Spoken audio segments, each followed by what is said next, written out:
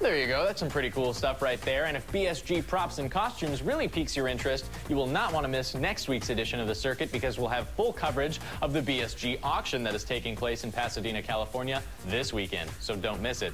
Right now, I got a question for you. What do you get when you cross a BSG fan with someone who loves to do customized computer modifications? Well, you get a PC that will blow your frackin' mind.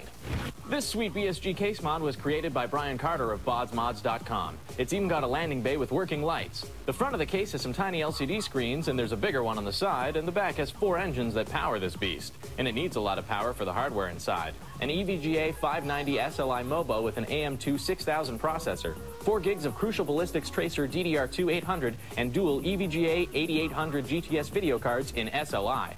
And the whole thing is water-cooled thanks to Moddersmart.com. Brian even went as far as customizing a Logitech G15 keyboard and an LCD monitor. Sadly, though he is interested in commission work, Brian told me that he will not be recreating this one-of-a-kind Battlestar Galactica case mod. So I just hope whoever buys this one doesn't attach it to a network. It's too bad there's only one of those sweet BSG case mods, but here are some BSG goodies like this Cylon toaster that everyone can enjoy.